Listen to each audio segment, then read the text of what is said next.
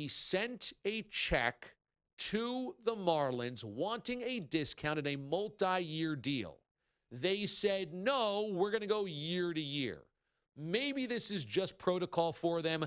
Maybe this is also them not wanting to play into Marlins Man's games because Marlins Man suggested in that town hall that they have Marlins Man's days. He thought he should be a promotion.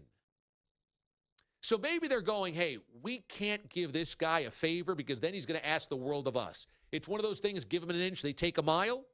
That's what I think they fear about Marlins Man. Yeah, we can give this guy a break on a season ticket deal, but what's he going to demand out of us down the road? No.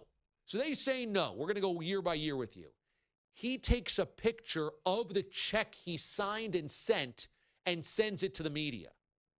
Who does that? Who needs to do that? You know why Warren Buffett is awesome? Because Warren Buffett doesn't take pictures of his checks and show it to everybody. Warren Buffett is awesome because he eats at Denny's like the rest of us. Rich guys don't need to take pictures of their checks and say, look what I sent. And so now Marlins Man says he's going to try to find a different team.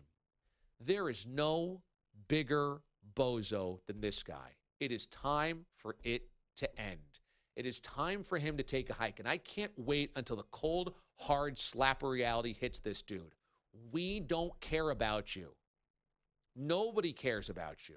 You keep inserting yourself into the stage, into the news, assuming that you're a big deal, but you're not. You're not.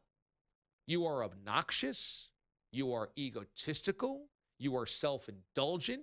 And you're now off the reservation.